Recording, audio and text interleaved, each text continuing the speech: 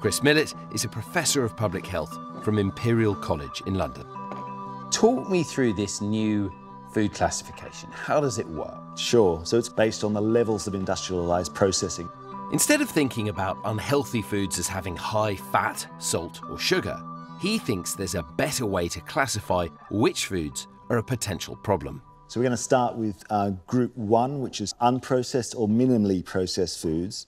People would identify them as being natural foods, fruit and vegetables. Now, these foods can be either fresh or frozen, and some of them do go through a modest amount of processing. So we think about milk, for example, then that's gone through a process of pasteurisation.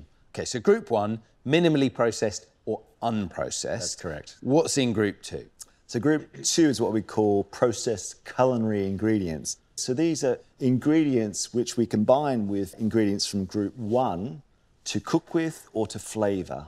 And those ingredients have been more processed. Oils have been extracted from plants, sugar's been refined, but they still are what we think of as ingredients. That's correct, yeah. Group 3 then is processed food. Now these foods typically undergo a modest amount of processing, either to preserve them, to increase the flavour, or sometimes to produce a new food. So if we bring together milk, salt, fermentation makes a simple cheese, so foods that we want to prolong the life of, but haven't been tampered with in a substantial way. That's all pretty clear. Now we get on to Group 4. Which is ultra-processed foods. This is the group that increasing numbers of public health experts think we're eating too much of. They go through a series of industrial processes in their creation. They contain typically very little in the way of whole foods. That means they lose quite a lot of their healthy properties, their nutrients and vitamins. They have a number of additives, typically, to colour, to flavour and to improve the texture of food, to make it more appetising, more flavoursome, etc.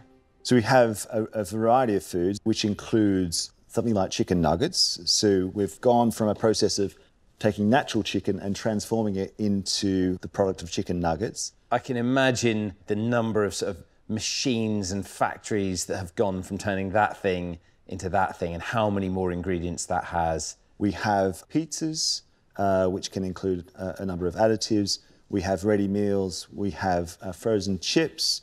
We have some cheese products.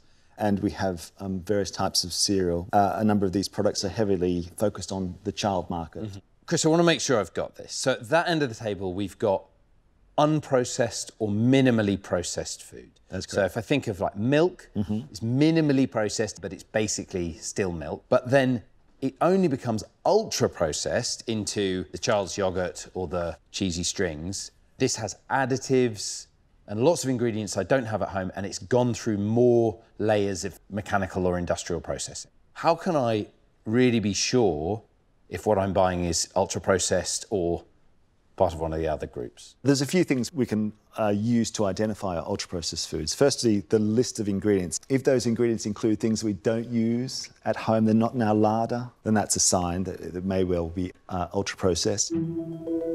Not all ready meals or pre-prepared foods like nuggets are ultra-processed, but many are. If they have additives and chemicals that aren't used in home cooking, then they can be classified as an ultra-processed food. Obviously, we all eat foods like this, but Professor Millett is concerned about the high proportion of these foods in children's diets. Today in Britain, 2 in every 3 calories consumed amongst children and adolescents is derived from this group. They're everywhere, they're cheap, and they're heavily marketed. So they're very difficult to resist and very difficult to avoid.